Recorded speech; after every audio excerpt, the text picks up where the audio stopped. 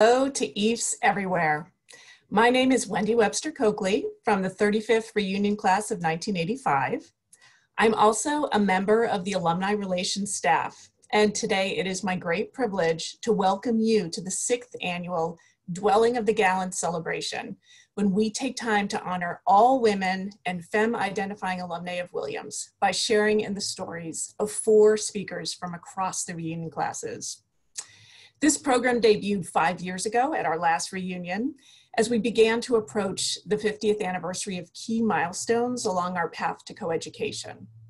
Dwelling of the Gallant was envisioned and so appropriately named by my brilliant colleague Sharifa Wright, class of 2003, who is currently at home enjoying maternity leave with her own baby EIF woman. Many of you may know that the first fully co-ed class matriculated at Williams in 1971. But did you also know that 100 years earlier, the college was already thinking about, quote, the propriety of admitting women to pursue the college course of study with the other sex? That's right. In 1871, 5 men with familiar names like Bascom and Dewey and Hopkins were appointed to a committee to study the subject and make a recommendation at the annual meeting of the Society of Alumni, just like the annual meeting we'll be having virtually tomorrow.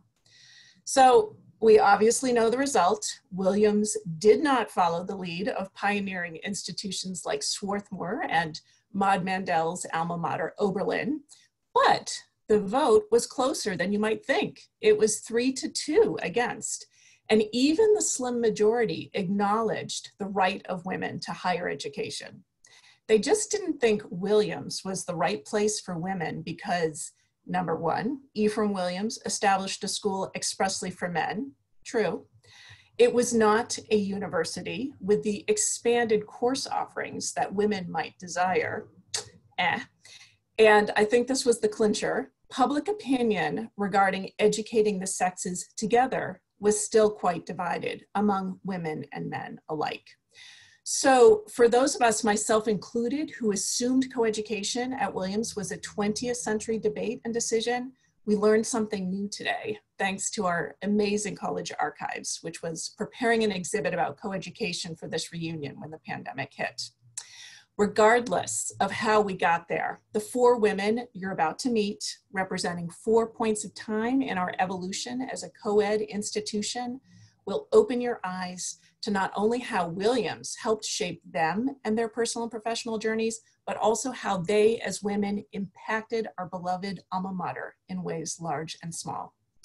So I'm going to briefly introduce all 4 of them in presentation order, and then I'll turn things over to our first speaker. If we have time for questions at the end, you can submit them via the Q&A function. So our first speaker is going to be Virginia Cumberbatch from the class of 2010. As a scholar and organizer, Virginia's work sits at the intersection of community advocacy and storytelling. She is the co-founder of Rosa Rebellion, a platform for creative activism by and for women of color, and has served as Director of Equity and Community Advocacy and the Social Justice Institute for the University of Texas's Division of Diversity and Community Engagement.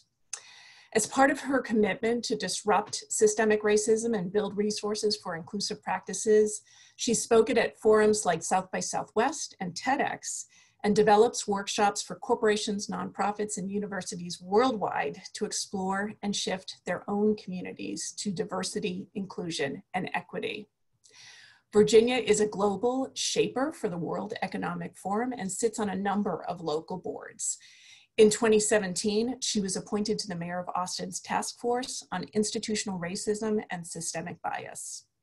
She's a recipient of the Anti-Defamation League of Austin Social Justice Award, the Austin 40 Under 40 Award for Civics, Government, and Public Affairs, and the Girl Scouts of Central Texas Women of Distinction. She co-authored the book As We Saw It, The Story of Integration at the University of Texas at Austin, which was published in 2018, and she holds a master's from the Lyndon B. Johnson School of Public Affairs at the University of Texas at Austin. Our second speaker will be Elizabeth Suda from the class of 2005. After graduation, Elizabeth was curious to answer a simple question: how and by whom are the goods we consume made? After 2 years in the merchandising department at Coach, she packed her bags and traveled to Laos. She was without a plan, but prepared. Upon arrival, she began knocking on the doors of local women-based textile businesses. She was on a mission to understand how local sustainable crafts made by women could be plugged into the global fashion market. Recognizing that market linkage and design are major constraints on artisans, she founded Article 22 when she saw rural villagers melting US bombs into spoons. Having studied history at Williams and Oxford, she was beguiled by her lack of awareness of the secret war in Laos from 1963 to 74, which left a legacy of 80 million unexploded bombs. She created the Peace Bomb bracelet with the idea of buying the bombs back. And since then, Article 22 has developed into a global business, selling an evolving collection of jewelry that celebrates transformation to customers in 40 countries, including actress and activist Emma Watson, and some slightly less famous people as well. Sales of Article 22 jewelry have helped clear thousands of bombs from Laos. She counts among Article 22's achievements an invitation to Kensington Palace to celebrate Prince Harry's commitment to walk in his mother's footsteps toward a landmine-free 2025. Elizabeth and her work have been featured in the Wall Street Journal, LA Times, Vogue, Marie Claire, and by NPR and PBS NewsHour, to name just a few. Our third speaker is my classmate, Suenn Ho of the class of 1985. After working in New York City as a young design professional, a Fulbright Fellowship funded Suenn's field research of the notorious Kowloon walled city in Hong Kong. Her unique perspective of this urban enclave of extreme density has since been covered by the New York Times, Wall Street Journal, and most recently the BBC. After the Fulbright, Suenn joined her architect husband, John Flynn, and practiced in France before the couple settled in Oregon. Subsequently, an NEA grant funded Suenn's artistic mapping of urban US Chinatowns. She and John co-founded Resolve Architecture and Planning. Their designs speak to history, culture, and heritage. They designed the award-winning Garden of Surging Waves, which is an interpretive urban park fronting Astoria City Hall and its historic downtown. This bicentennial legacy project episodically reveals the life of early Astorian Chinese through custom-designed sculptural installations. It is stunning. In addition to several design awards, Suenn has received the Honored Citizen Award from the Chinese American Citizens Alliance. She's a Daily Journal of Commerce Women of Vision honoree and received the Asian Pacific American Chamber of Commerce Most Distinguished Individual Award. Little known fact, Suenn's mother, Chi-Ping Liu, was a special student at Williams in the early 60s, thanks to her charismatic father, Tao Ho, class of 1960. They were married by Professor Dean Brooks in his peony-filled garden during graduation weekend. I love that story. And finally, our last speaker will be Ellen Sherberg from the class of 1970. Following a distinguished tenure as publisher of the St. Louis Business Journal, Ellen moved to the corporate team at American City Business Journals, which is the country's largest publisher of local business journals. In this role, she's created the Confidence Code for Girls Conference in Baltimore, Mentoring Monday, where 10,000 women across the country are mentored on the same day, Women Who Lead programs, and numerous other events. She oversees Biz Women, the daily national website focused on providing news today's businesswomen need to know. Ellen joined the St. Louis Business Journal in 1980 and has served as a reporter, managing editor, and editor. She's also been a group publisher for American City Business Journals with responsibility for the business journals in Birmingham, Memphis, Orlando, and Dallas, receiving numerous journalism awards along the way. Before joining the Business Journal, Ellen worked as a radio reporter and for the St. Louis Globe-Democrat. As a freelance writer, she's had articles published in Time, Newsweek, The National Observer, Parents Magazine, 17, and Working Women Magazine. She holds a master's degree in journalism from Columbia. Ellen is a philanthropic force in St. Louis, serving on numerous boards. Most notably, she's the founder of the Women's Leadership Initiative for their United Way that has raised more than $110 million for the local community. Ellen is a graduate of Vassar College, who also identifies with the Williams College class of 1970. And I have no doubt she'll talk about the critically important role that exchange students and transfers from the women's schools, and particularly Vassar, played in the move to coeducation at Williams. Those of us who followed owe all of them a great debt. So thank you, ladies, for being with us today. We're now going to turn the podium over to Virginia.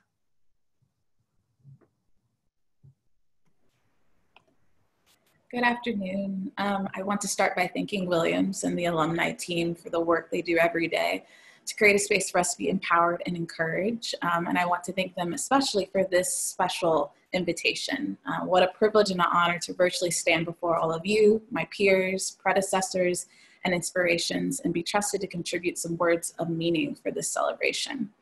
I also want to provide just a little bit of a piece of information that unfortunately I'm going to have to jump off this Zoom meeting to attend another event here in Austin that I'm also speaking at, but I am so excited for the incredible words I know you guys are going to hear from these other amazing women. So as I reflected on the vision and mission of the Dwelling of the Gallant, a space created to recognize and celebrate the presence and contributions of women in the purple bubble, some unsettled feelings arose. The idea of honoring our voices as women, while beautiful, did not entirely reflect my identity or my experience at Williams. It is this constant dance of race and gender and the few opportunities presented to embody, discuss, and celebrate both that marks my beginnings in the Berkshires. The common thread at my time at Williams that has since informed the work that I do now is a lens in which I pursued it, is the power of story and the presence of history. Sure, it was my major, but it also shaped my understanding of race, space, and place. What I observed as a child growing up in a mostly white Austin, and the language I acquired in the mountains of the Berkshires, have all worked to reconcile in my adulthood, can largely be summed up by these words. Without documentation, individual experiences and institutional knowledge are lost, and consequently, the breadth of cultural processes and contributions are either abbreviated or in some cases, altogether eradicated. This is directly linked to a call to value Black lives today. This is directly connected to the toxicity and sometimes the functions of privilege. Without the value of our history, stories, and contributions and voices, we continue to drive both direct and subconscious understandings of who gets to navigate what space. In preparation for my remarks today, I began to reflect through context of history and the voices of some women that I admire. I found myself less interested in skipping through memory lane and more convicted to offer a call to action to you today. So this afternoon, I ask for your patience and ask that you join me in an exploration of redefining, reimagining, and recommitting to what it looks like to support and celebrate all EAF women, as individuals and as a collective. Let's imagine what Dwelling of the Gallant would look like should we consider our roles as agitators and as people who have the ability to elevate and disrupt not just women, not just people of color, but as people who consider the purple bubble to be a place of connection and community. So as I consider what set intention provided inspiration for my time at Williams, it was most certainly modeled by what my parents demonstrated, what I saw as living an intentional life of purpose that manifested shalom, the Greek or Hebrew word that means whole or peace. My venture to the Berkshires was informed and consistently challenged by an exploration of what my role would be in bringing shalom to the world. This notion, this idea was definitely even more inspired by a particular woman, a Black woman who I also call my grandmother.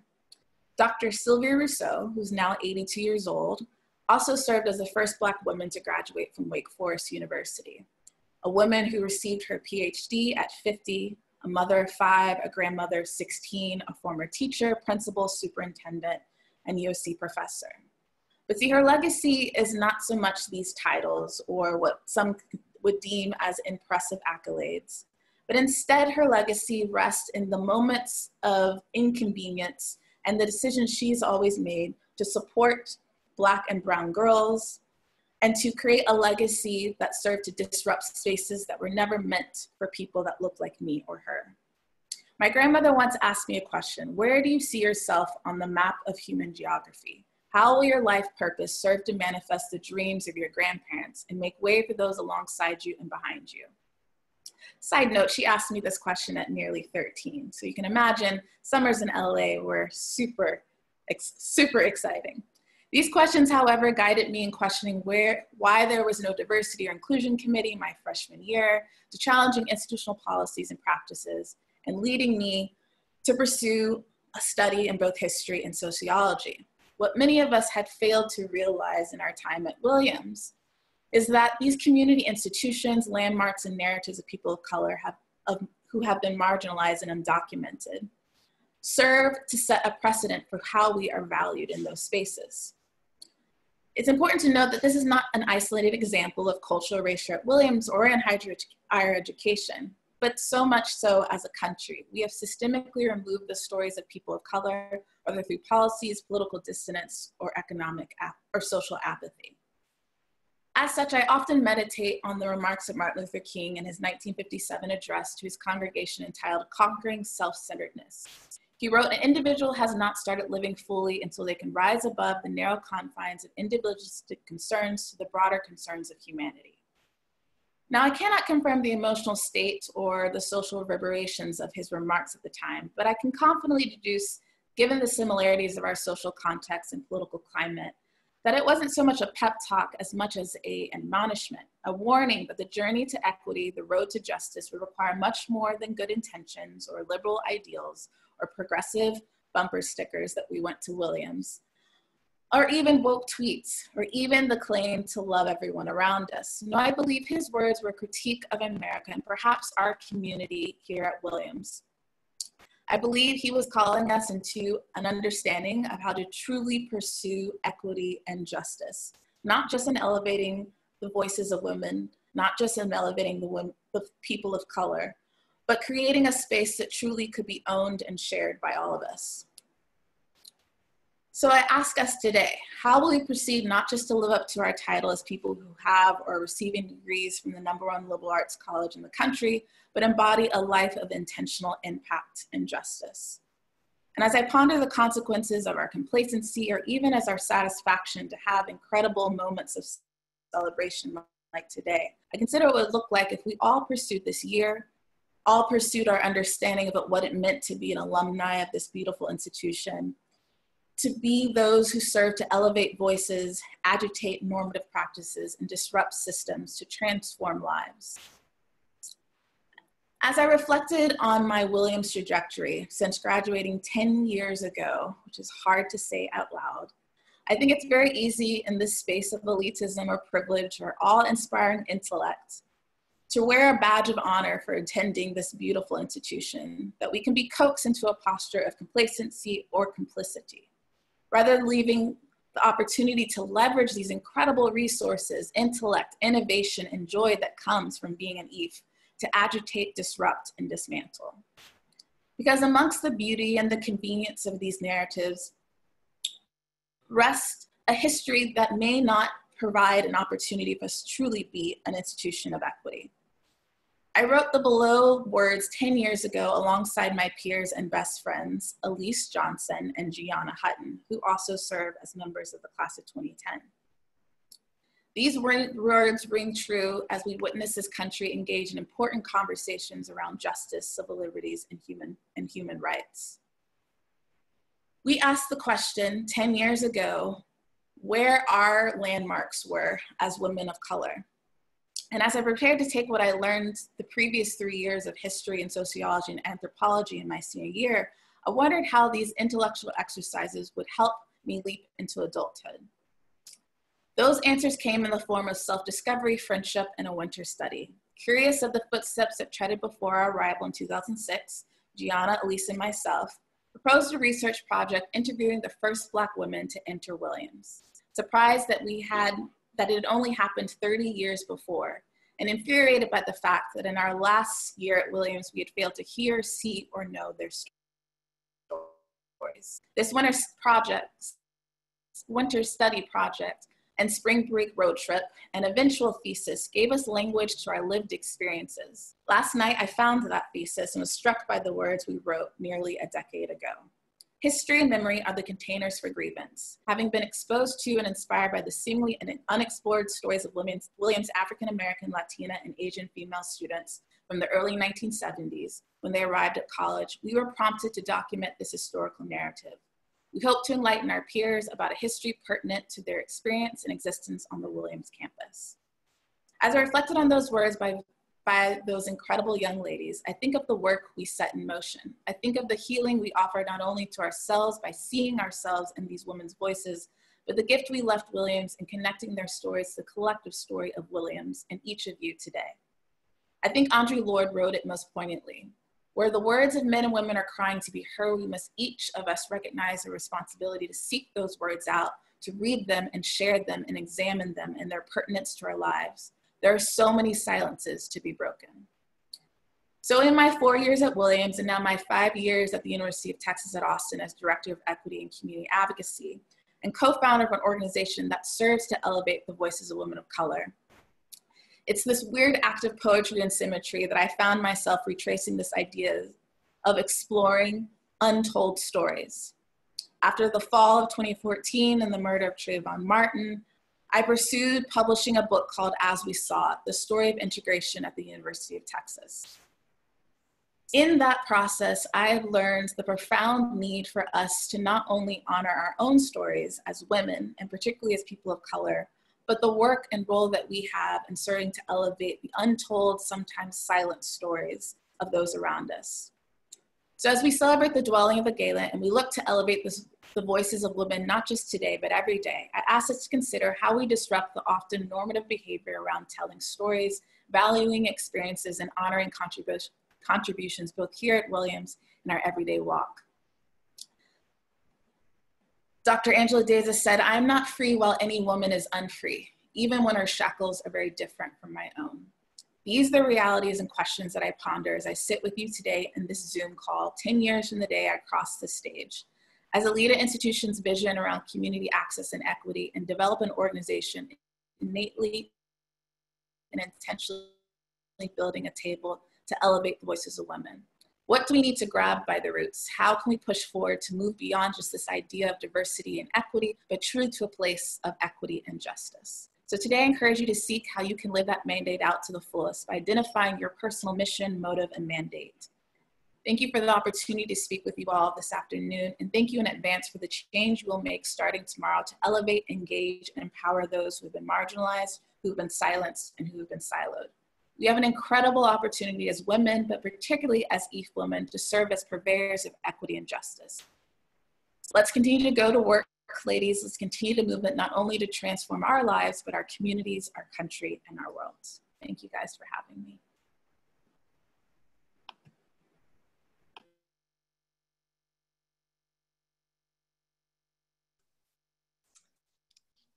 Virginia, thank you for your incredible eloquence and message. My name is Elizabeth Suda. Williams, thank you for having me. I am truly, truly touched to be here among these talented women. When I received this invitation, I was first surprised, then elated, and replied immediately, yes.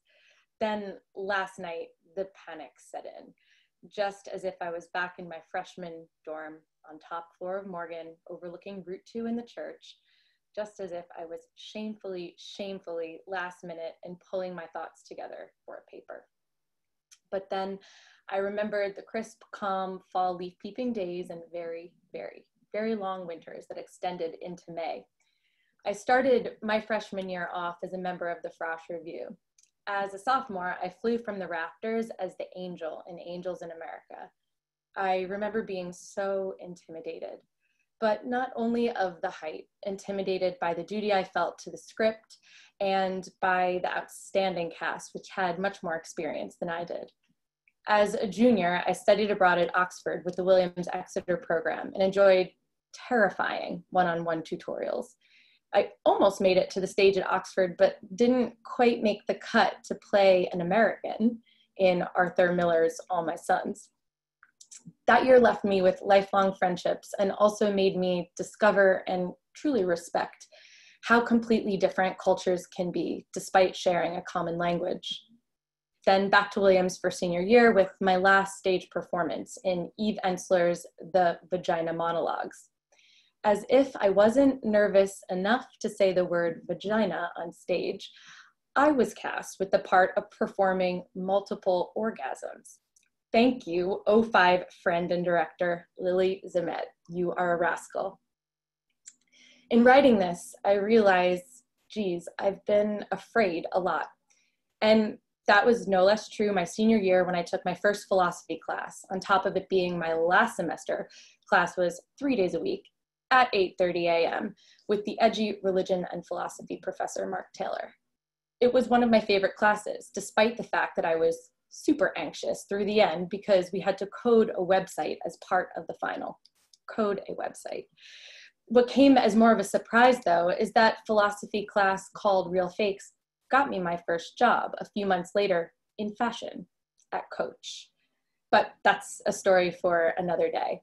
I applied to Coach through a posting by a Williams alumna on the website of Office of Career Counseling. Frankly, I had absolutely no idea what I wanted to do with my life, but I got the job and I was excited to learn.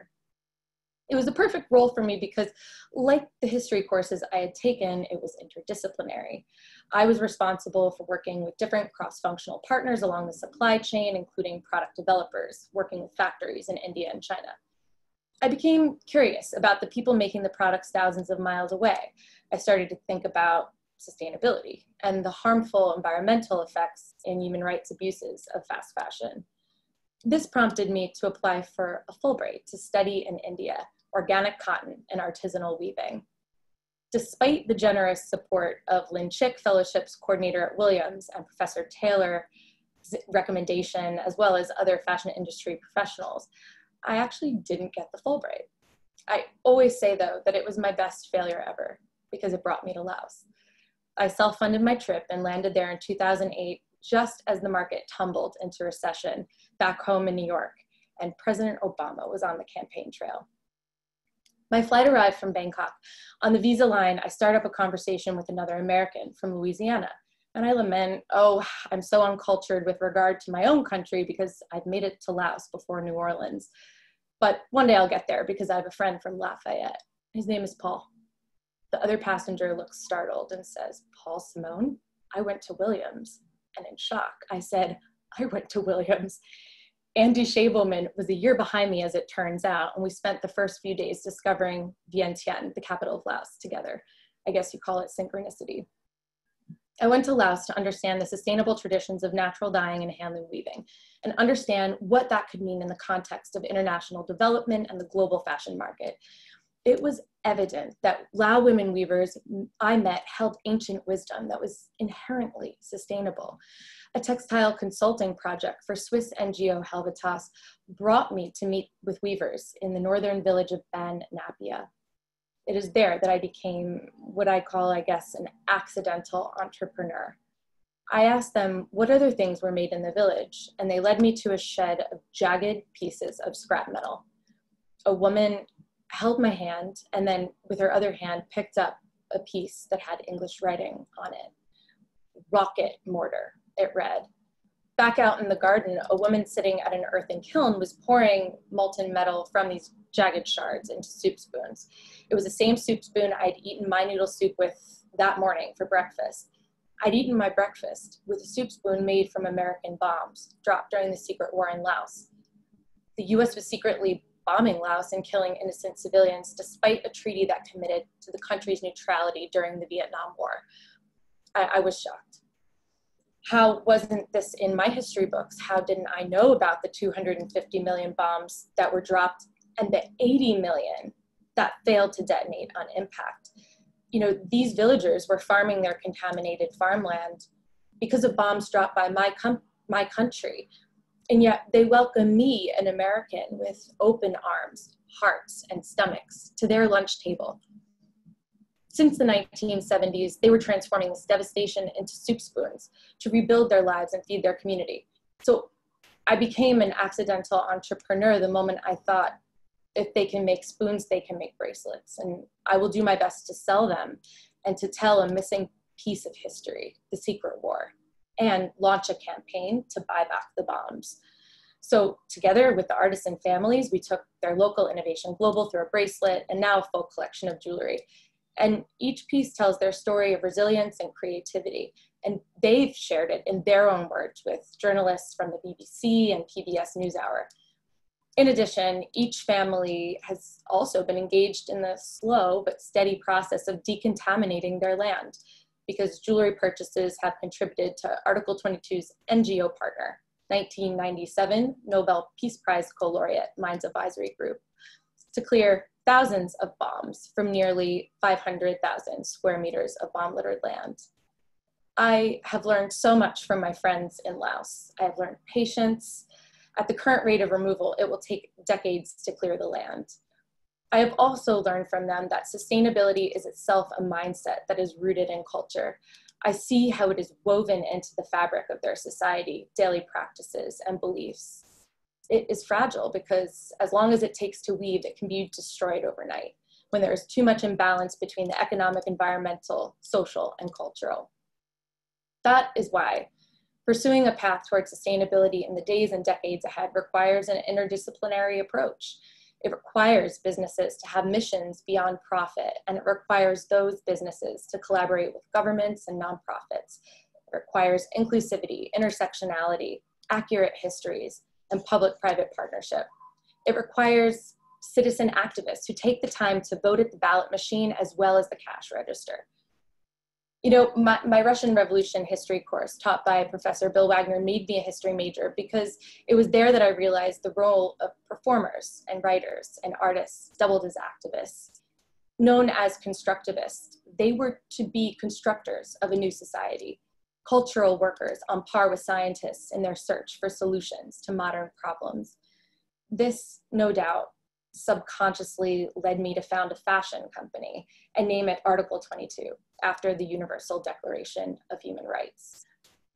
And while these ideas are big and broad, I return to what I have learned from my friends in Laos and Lao American activists like Chanapa Kambongsa, who played an instrumental role in bringing President Barack Obama to Laos in 2016 to publicly acknowledge the secret war and commit 90 million to clear unexploded bombs. I have learned the power of long-term commitment balanced with focus on the present moment. I wish to see all the bombs cleared in Laos, but in the meantime, I count every bracelet sold and every square meter of land cleared as its own triumph, because incremental change adds up even though it's not always quantifiable. Because how can you quantify the peace of mind of a farmer who no longer has to grow rice in fear, or a mother and father who no longer have to worry that their child might pick up a cluster bomb, mistaking it for a toy? You can't quantify inner peace. The first time I was asked why I do this was by author and activist Fred Bramfman. He was the man who testified before an unwitting Congress that despite a treaty that deemed Laos neutral, there were daily clandestine bombing raids, indiscriminately killing innocent civilians. In our short documentary, also incidentally supported by many Williams grads, including some 75 grads who are celebrating with us today, in our short documentary called Buying Back the Bombs, he told me, "It shook me up on the deepest level possible, because it meant that everything I had been taught and everything I believed about America wasn't true." I'm not sure that I answered Fred that day, but what I know is that I wanted the things I had learned about my beloved and highly, highly imperfect country to be true. And somewhere along the line, I must have remembered Professor Taylor's words during our final class. He asked us, "If it's not you, then who?" I am hopeful that the way people are living history right now will manifest how and by whom that history is written, with accuracy, intersectionality, inclusivity, so that the state of California doesn't continue to deny the inclusion of Laos studies in the curriculum. So it doesn't take 99 years since the massacre on Black Wall Street in Tulsa, Oklahoma, to make it to statewide curriculum. Facts matter. firsthand accounts of the same events told from multiple perspectives matter. For me, through Article 22, that has meant using jewelry to revisit history and to prompt people who wear it to start hard conversations. That's why we expanded the collection a year ago to tell stories and share the messages of different artists and activists from Laos to the US and beyond. At the risk of sounding trite, from wherever we are and with whatever talents we have, we can all make a difference. The interdependence of our global ecosystem has become more evident with COVID-19 global pandemic. We are truly in this together. And I tell myself that as Article 22's role and our business evolves, I will have to continue to step into the unknown and uncertainty and just do it, and do it afraid. So thank you so much for letting me share my thoughts. And now I'm happy to introduce Suenn Ho.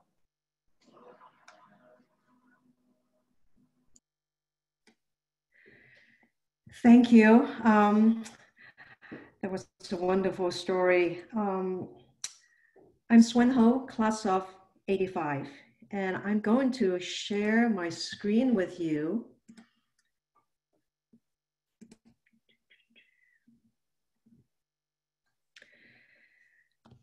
My uncle Chen Ho was class of '57, and my father Tao Ho was class of '60.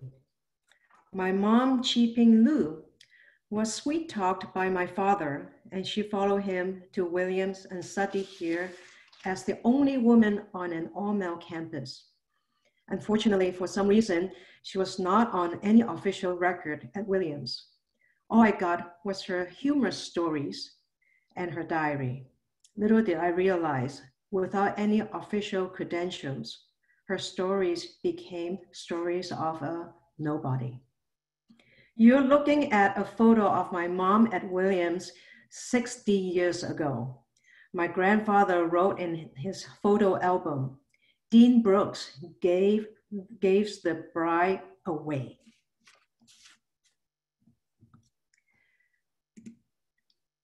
Gonna move forward to the next one. Fast forward, I really enjoyed and loved my Williams experience.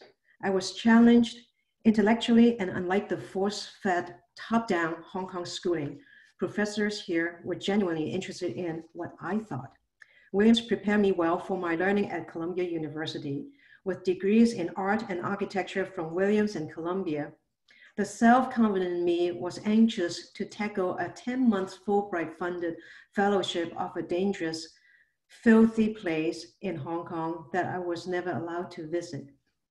As a young urban designer, I was intrigued by this aerial photo and wanted to find out what was behind this massive urban form. The infamous Kowloon Wall City in Hong Kong, before it was demolished, it was known as the highest density urban enclave with an estimated 35 to 50,000 living in an area of 400 foot by 700 foot, similar to the square footage of 2 New York City blocks in Manhattan. Many labeled the Kowloon Wall City as an urban slum that was filthy, lawless, and dangerous. The government attempted to demolish it numerous times, yet the residents refused to leave. At the beginning, I was on the ground taking photos and video. I tried to find answers to my list of architectural-centric questions, such as, what do you think about the Kowloon Wall City's spatial hierarchy? Soon I realized that I was overly naive. The 10-month engagement with the residents humbled me.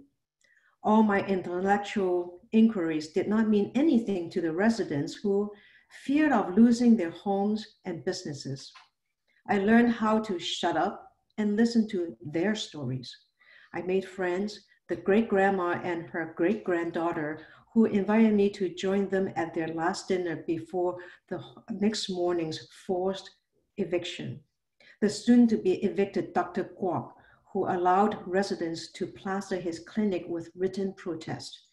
Then the police and firemen charged in. desperate souls reluctantly emerged. For the past 30 years since the demolition of the walled city, I have been asked what it was like to be there witnessing the last breath of this notorious urban enclave. Yes, I was a witness. However, I have been emphasizing that we need to look past the labeling. We need to learn from the positive aspects of the Kowloon walled city. The ingredients that bond the Kowloon walled city's residents were self-sufficient, resilient, and contribute to the larger community. We can all creatively apply the positive lessons and improve our high-density living. This is us. We are in this together. Astoria is the oldest U.S. settlement west of the Rockies, founded before there was the state of Oregon. It has a historic downtown at the mouth of the mighty Columbia River. This public urban plaza is the bicentennial legacy project that commemorates the contribution of the thousands of early Chinese immigrants who helped develop the city. The challenge was that most of the Chinese had left the town due to discrimination, and most townies never heard the stories. Instead of telling the dark side of the sufferings, I put the stories of the Astorian Chinese in the context of the 5,000 years of Chinese civilization, with oral history and stories of the early Chinese workers through a mosaic of textures and colors. The story screen that has many endearing floating quotes started with my grandfather, my mother. The Garden of Surging Waves became Astoria's first town square. Fronting the city hall, it is a place for all to enjoy their festivals, weddings, vigils, and contemplate with stories of sweat, tears, and laughters.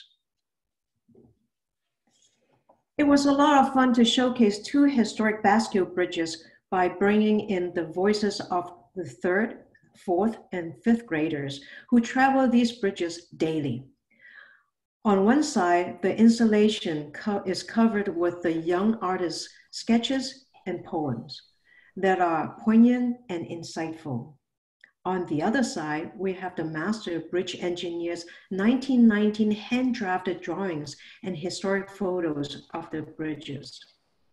It was a joy to daylight the retired historic gears after lifting the bridge span for more than 90 years in the dark. We recently finished installing another public installation of an outdoor museum along a 3/4 mile long heritage trail. Displayed on the 6 interpretive stations are little known stories of the early immigrants and pioneers of African Palalupuya tribe, Mexican, Japanese, Chinese, and Austrian heritage in a very white town in Tigard, Oregon.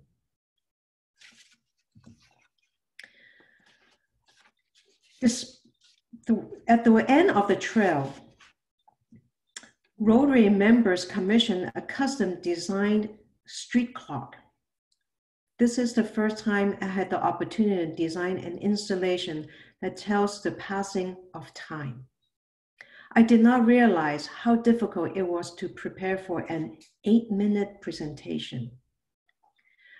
A similar duration of time was all it took to murder George Floyd, an ordinary man whose personal stories are now shared across the world. His senseless death and the resulting movement reflect who we are as humans living together on this planet. If we pause and make the effort to listen to stories of the unheard, perhaps we will all be able to relate and appreciate that we are all in this together. Thank you. And now I'm going to turn the screen to Ellen.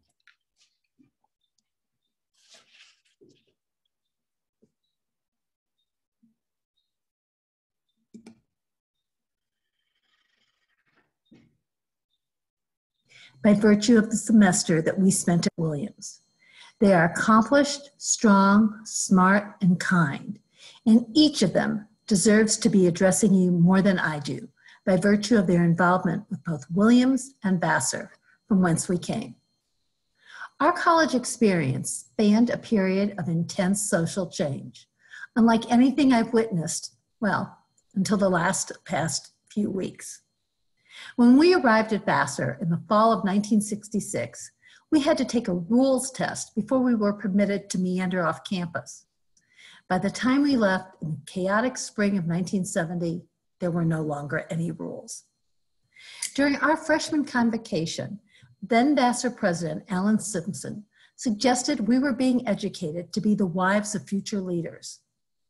At our graduation, we pinned white peace symbols on our black caps and made for a dramatic picture, which was featured on the front page of the New York Times.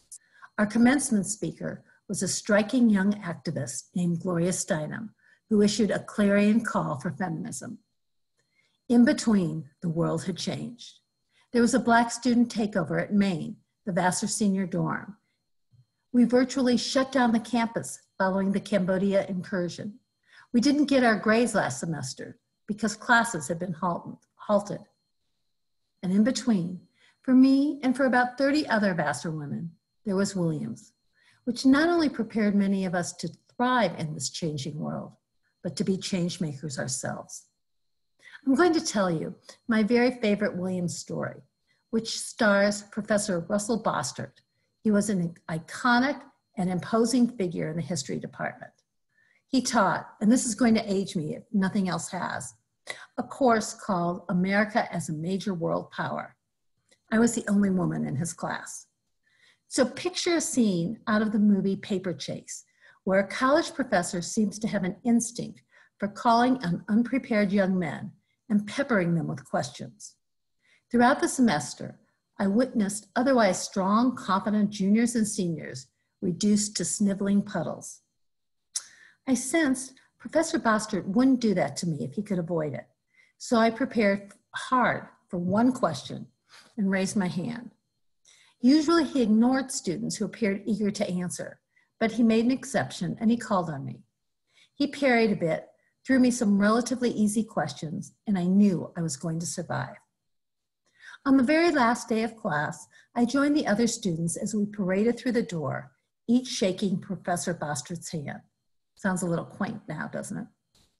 As I approached him, he stopped and briskly walked to his desk, where he reached down, pulled out a box of Kleenex, which he handed to me.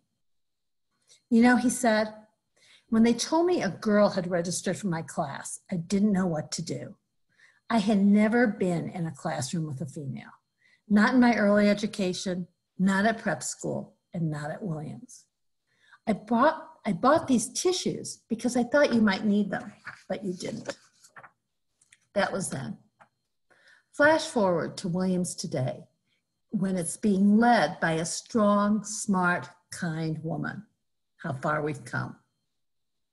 When I visited the campus a few years back, I was struck not only by the number of women walking around, but by the lighting. Walking to the library in times past was treacherous.